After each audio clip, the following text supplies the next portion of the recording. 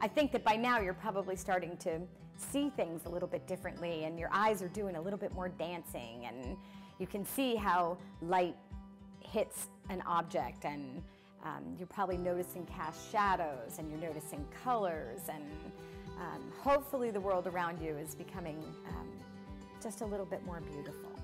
So today we're gonna work with photographs because we do it often enough and we use them for reference. So we're gonna work with this photograph of these beautiful sunflowers, and I did 3 value sketches. I did them on an iPad because I find it really fun and easy to do it that way. You can also use these are 6 values of pens that Faber-Castell makes, and they're kind of fun to play around with too. You could do that. You can use pencil and a heavier stroke.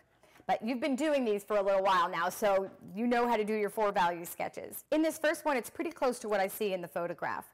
I left some of the noise in the background out because it's unimportant. The focus is the flower. This is a fairly medium key painting. By key, I mean the level of light in the overall painting. So you can have a very high key painting that has lots of light, and you can have a very low key painting, which is mostly darker in its overall state. And this first one is kind of a medium key.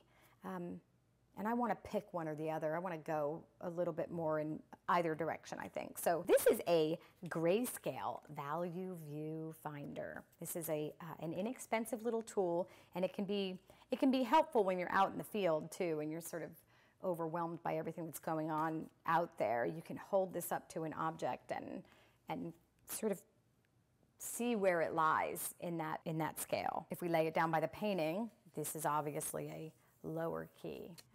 This is the one I decided I'm going to paint today. I like the darker key, and I think the sunflowers are going to be super in there. And there's lots of opportunity to lose edges, as you will see, off here and off here. And also notice the connected darks, like we've talked about in our other no-tans. The darks kind of run right through here. They're connected. That's keeping the eye in the canvas, in the painting. It's my job to compose this image. It's my joy to compose this image. The other thing we're going to do is be mindful of the color harmony that we're working with. I'm going to use a triadic harmony. I haven't done that one in the class. So the harmony that I'm going with here is sort of a reddish purple, an orange, and a green. That's the triangle on my color wheel. I'm going to mix up all my colors. I'm going to sketch out light and shadow, and then we'll slow down a little bit and we'll talk about how you bring it to the finish by losing some edges and exaggerating texture in certain areas and dropping color and line and stroke and all that fun stuff.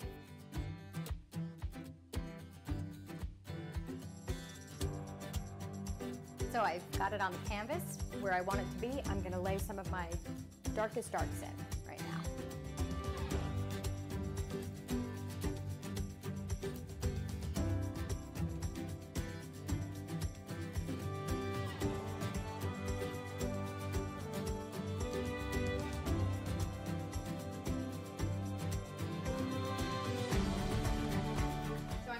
I'm going to put the light into my sunflowers right now. I have orange here in my shadow. I want a lighter color. I'm going to use yellow to lighten it rather than white to lighten it, just to, maintain a little more power in that color. You might notice how I'm holding my brush. Hold it loosely so you can roll it.